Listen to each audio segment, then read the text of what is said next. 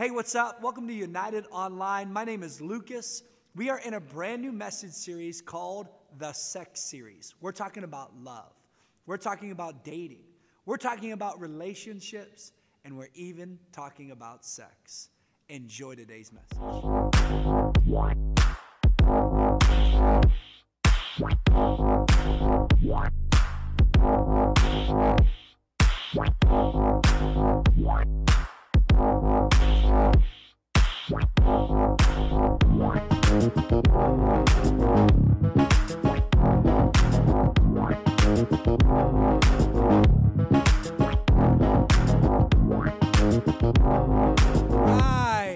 Hey, can we appreciate the worship team leading us in the presence of God? That was awesome. That was awesome.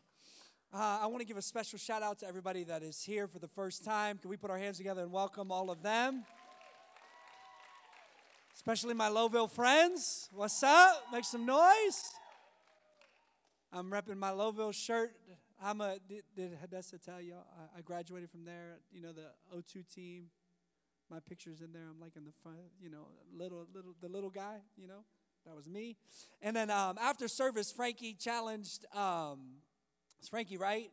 So it's the Lowville, they brought like their own volleyball team tonight. And so we're going to play full court volleyball after. And it's going to be Lowville verse. So we're going to put our best team against however many they are. And so we'll see how it goes after service.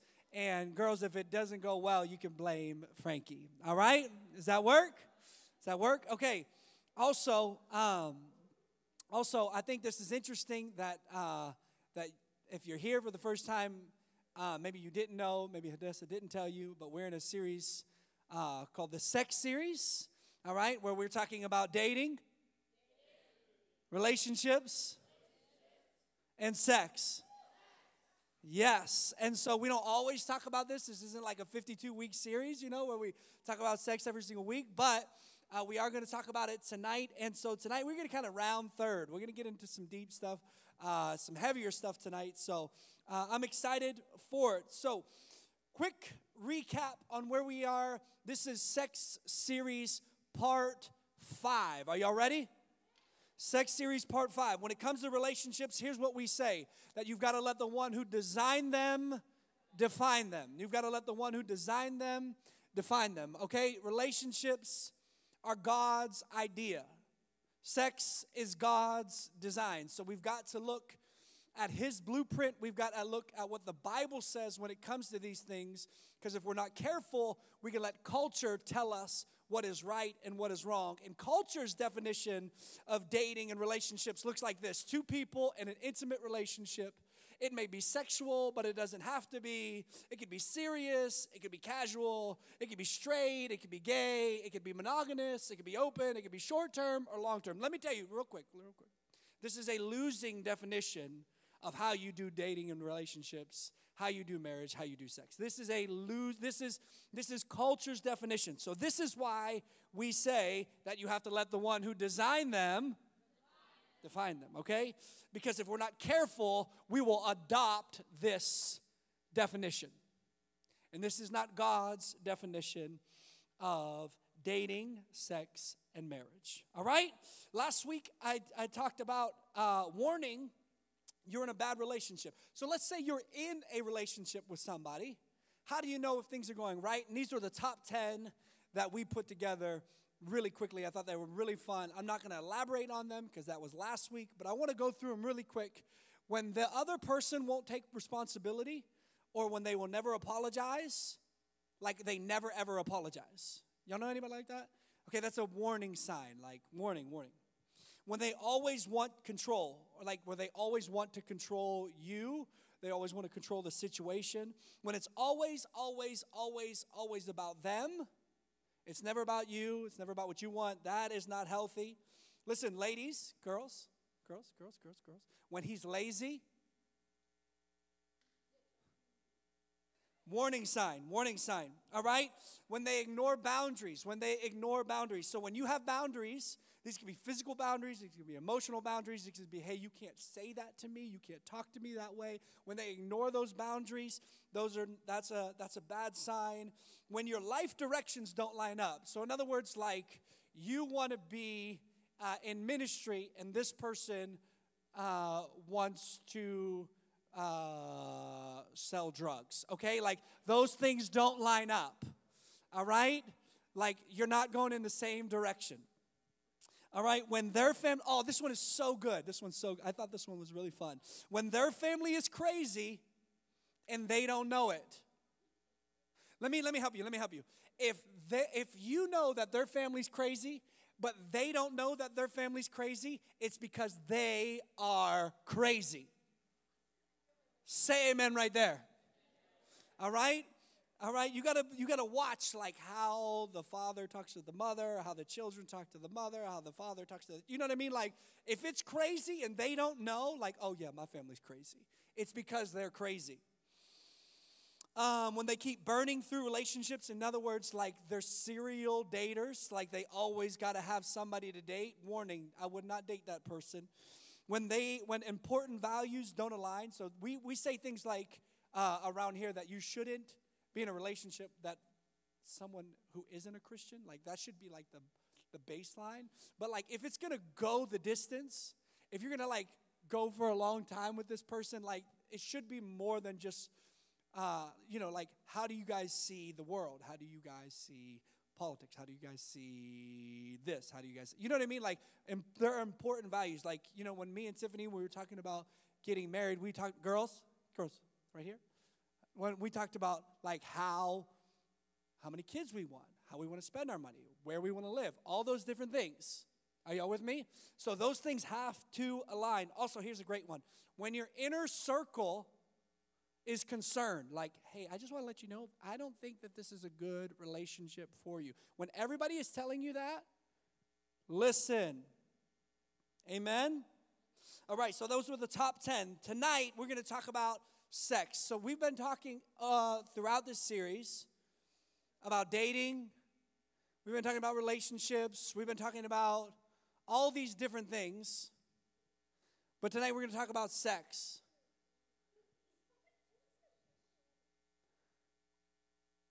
This is great. Welcome to youth ministry. Welcome to youth ministry. So, what's up? You made it. They didn't put you in prison? Not yet. All right, you're just in time for the sex talk. All right, so the danger of sex. So throughout this entire series, we call this series the sex series, but we've been really talking about dating. We've been talking about relationships, but tonight we're going to talk a little bit about sex. So here we go. Genesis chapter 2, it says, the Lord God caused the man to fall into a deep sleep, and when the man slept, the Lord God took out of the man's rib and closed the opening.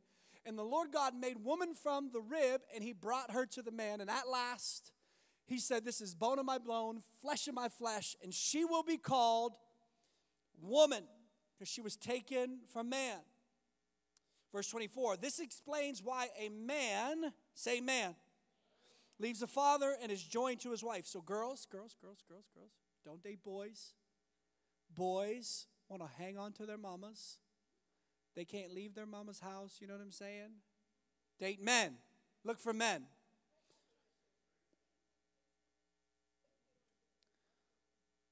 Oh, it's a great thing. I'm a mama's boy, but I'm not a boy. You know what I mean?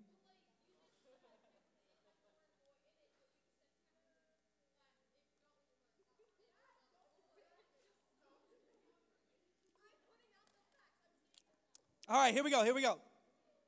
This explains why a man leaves his father and mother and is joined to his wife. And the two, say this with me, say united. Say it with me, say united into one. All right, and this, now the man and his wife were naked and they felt no shame. And everybody said, amen, amen, amen. All right, so listen to me. Look at. This is the biblical definition of marriage. This is one man, one woman, married in the sight of God, united as one. So here's what I want you to know. If you're new, it's not like this every week. It's about to be heavy. Are you ready? Any sex outside of biblical marriage is sin. It's like, dang. He's going to say that? Any sex, let me say it like this. Any sex outside of biblical marriage is sin. So what do I mean by that? I mean that if you are a Christian and you call yourself a follower of Jesus, then any type of sex outside of the biblical definition of marriage is sin. Marriage is what brings us, right, together. God created sex, and then he created the boundaries that he wanted it to operate in, and they are to operate inside of biblical marriage. So, like, what is any type of sex outside of biblical marriage? Anything. So, let me say it like this. Inside of biblical marriage, as long as a husband and wife are consenting, there are no boundaries. Like, it's all fair game. If you're married, you want to wear costumes, go for it. If you're married, like, as long as both parties are cool, if you want to use whipped cream, like, go for it. Listen to me. Look at me. Look. If you're married and you want to send weird pictures, go for it. If you're married and you want to talk dirty through text message, go for it. More power to you. But any sex outside of biblical marriage, husband and wife, one man, one woman, is sin. Right? So like pornography is sex outside of biblical marriage. It's sinful. Are y'all with me? Heterosexual and homosexual.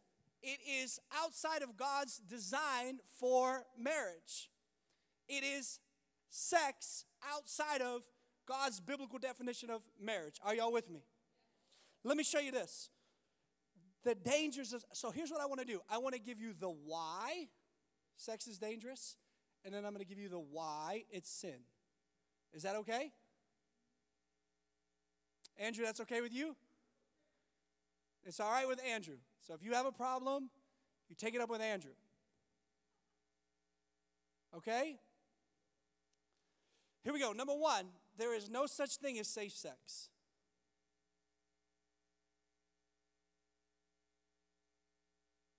Even when you practice safe sex,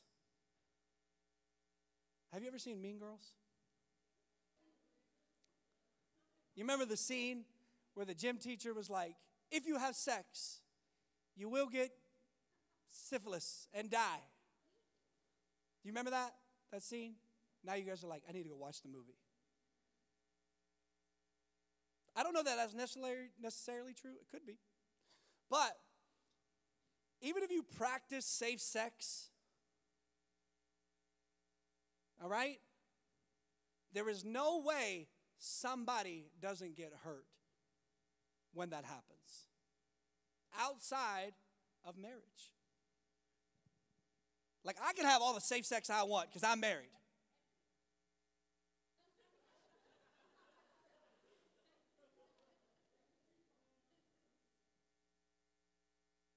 But listen, I know, like, you know, have you ever heard, like, you watch these shows and there's this idea of, like, just casual sex or like, hey, we're not going to have sex, like, all the way. We're just going to, like, do everything but have sexual intercourse, but we're going to do everything but. Usually when it's everything but, just usually, it's usually the guy on the receiving end making the girl always be the uncomfortable one. That is a boy behaving like a boy. I'm just telling you. There is no, like, oh, no, I'm for sure. Sex is bad, but, like, you know. Like, I'm cool with, like, head, that's cool. That's great. You know what I'm saying? Like, I'm not saying I'm cool with that. I'm telling you, anything outside of biblical marriage is sin. Can I get an amen? Some of y'all are like, oh my God, this is wild. Okay, number 2. The dangers of sex is that there is always emotional connections that happen. And there's always emotional damage that takes place inside of a relationship. Sex is dangerous, and I'm not just talking about like intercourse. I'm talking about anything. Wandering hands and all this, you're nasty. There is always an emotional connection. Even if you think, how do I want to say it? Even if you feel like this means nothing to me, you cannot guarantee this means nothing to the other person. And if it means absolutely nothing to both of you and you're consensual, like this means absolutely nothing to both of us, then sex has made you so callous that you'll never be able to connect with somebody deeply and intimately the way God has made you. If sex makes you so callous that you can just flippantly have it with anybody, then you are not ever going to engage in it properly the way God created for you to have it between one person for the rest of your life. There's always emotional damage that comes. There's always social damage that comes. Y'all know bro code? You know what bro code is? Bro code is like when a bro dates a girl, the code is like, bro, you can't date her because I dated her. Right? Or, like, there's always social damage that happens. Like I used to say, I say it like this. There's a couple things that can ruin, like, dudes who are best friends. One is money, but y'all ain't there yet. Number 2 is a football or a basketball, you know what I mean, like sports. And number 3 is a girl. That's the truth. That's the truth. It'll ruin friendships. So there's always social damage. In other words, when you're like, I'm trying to behave.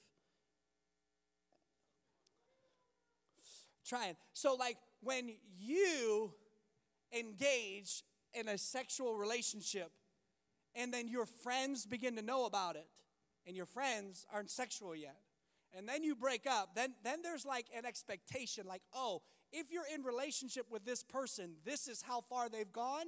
You can go that far with that person. Or they look at you like, oh, you're the first to lose your virginity, or you're the one that sleeps with every. You know what I'm saying? There's always social damage that comes with it. Always.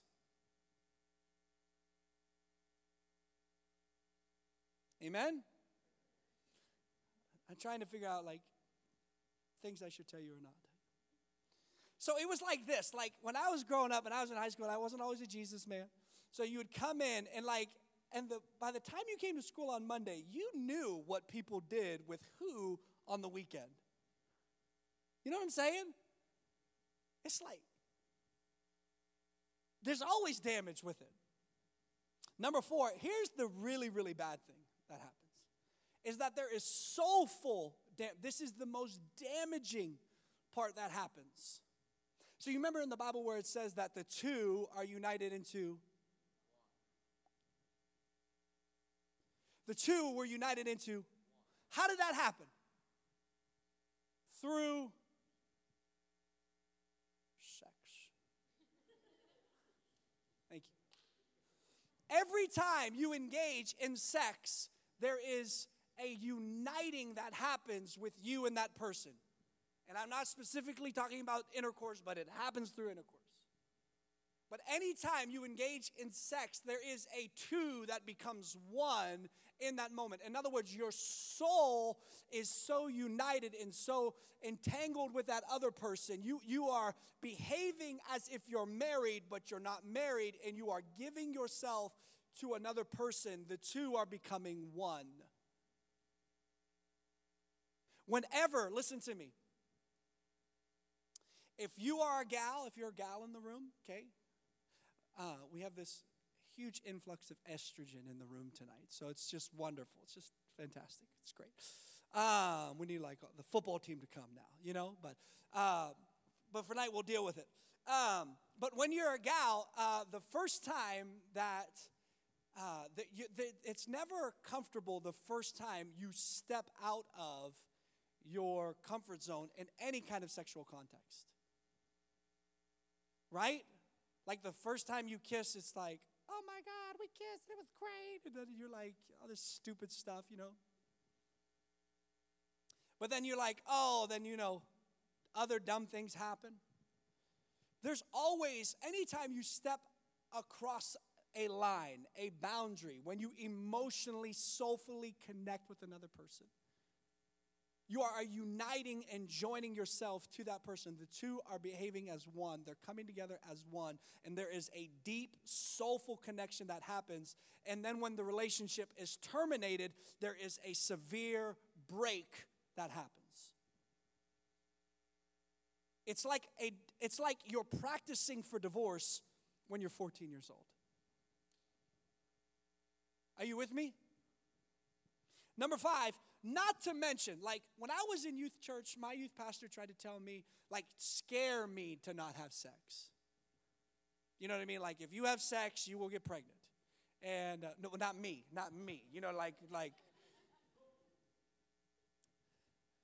But not to mention the massive responsibility that comes. Listen to me.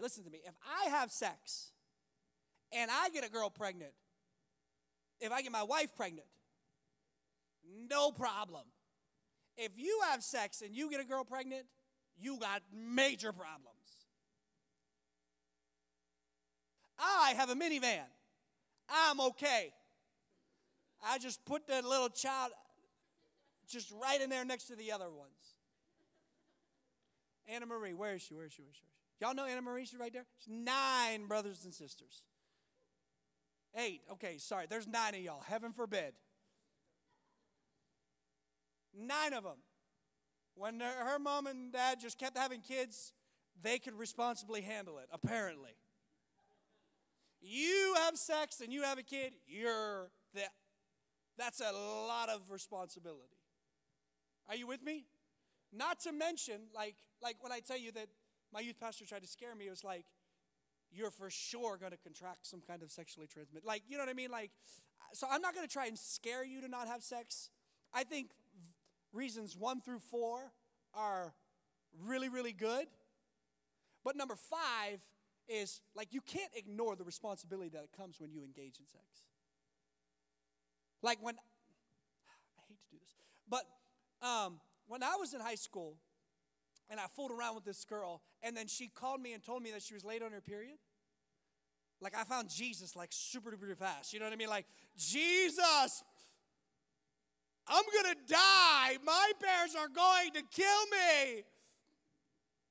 Because I was not ready for the responsibility. You find God real fast when you acted like an idiot, when you ignore 1 through 4. You see what I'm saying?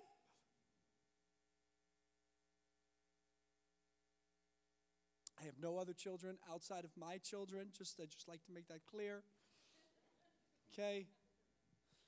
I was good. But you know what I mean? Like you cross the line. I want you not ready when you're 16 or 17 or 18 or 24. Like, you know what I mean? Like, just don't have sex ever until you're married. But if you're 16 and married, go for it, baby. All right, boundaries. All right, so here's what you have to understand. I'm gonna try and wrap up. Boundaries should be stated and agreed upon. So like how far, so here's a question I get. Pastor Luke, how far is too far? I think I have a pretty good answer.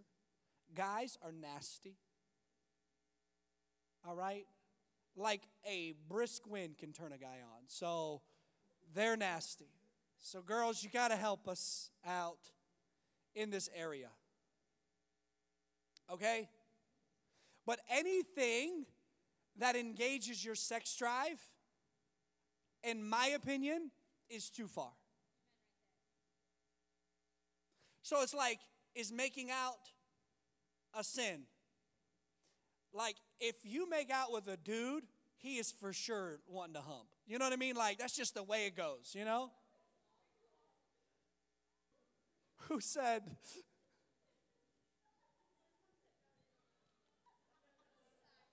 I'm not saying every guaranteed time, but I'm telling you. All right?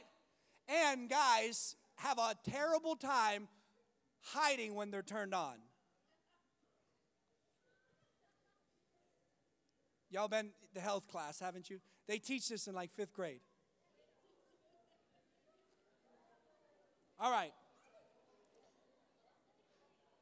I think if you're like getting turned on, listen, if you're standing up and you're making out and then you want to lie down and continue to make out, it's too far.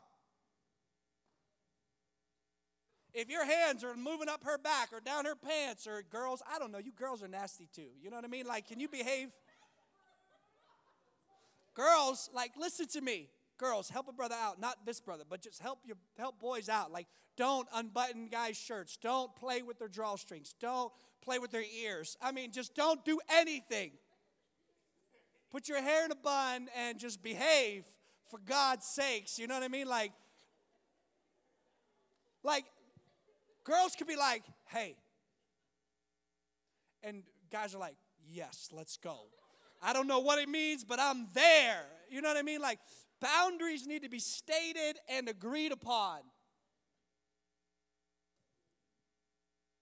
Right? Here's what it says. Husbands, I love the Bible. You got to read this thing.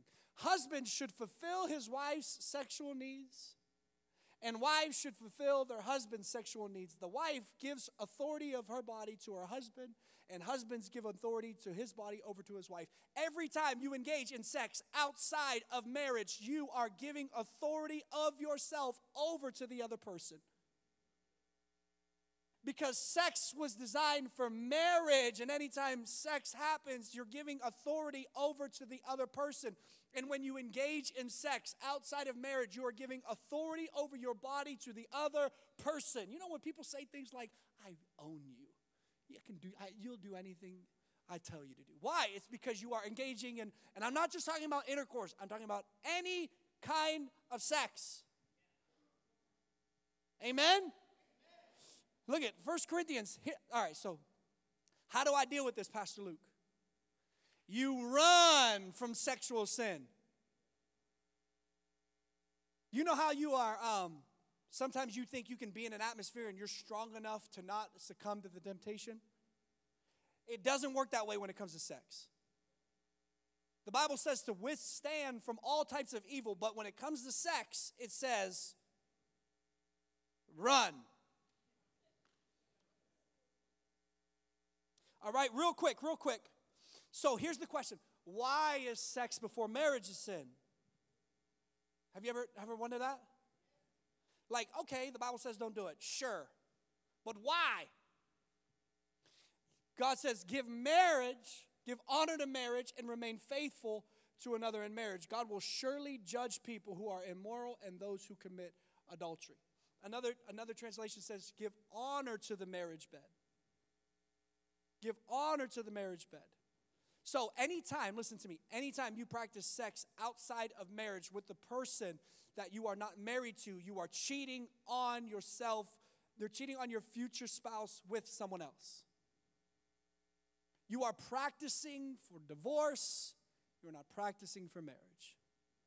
Because sex was given as a gift in the confines of marriage. Amen? Lastly, a man leaves his father and his woman and is joined to his wife, and the two are united into one, and this is a mystery, but it is an illustration. Say illustration. Oh my God, have I lost all of you? Say illustration. Illustration of the way Christ and the church are united as one. So I say, each man must love his wife as he loves himself, and the wife must respect her husband. Listen, why sex is, what was the question we were answering? Why sex before marriage is a sin is right here. Because our relationship is an illustration of Christ's relationship with his bride. And God is faithful to his people. And anytime we engage in sex outside of marriage, we are behaving as an unfaithful bride to our future spouse. So if marriage is an illustration of the way Christ loves the church and is faithful to his bride, then marriage is a picture of our relationship with Christ. So every time I love my wife the way Christ loves the church, I am showing the world this is what it's going to look like when Christ loves his bride, the church. But anytime I am unfaithful to my wife, I am projecting to the world that God is not a faithful God to his bride or to his people. Do y'all see it? It is an image. It is an illustration of our relationship with Christ. Christ is a faithful husband to his bride, the church. When we engage in sex outside of marriage, it is like we are saying that we are not faithful when God is faithful. If it was given as an illustration to show that God is faithful, then we've got to practice safe sex inside the biblical definition of marriage between one man and one woman and holy matrimony, death do us part. Amen? Come on, say amen right there. Can we thank God for his word?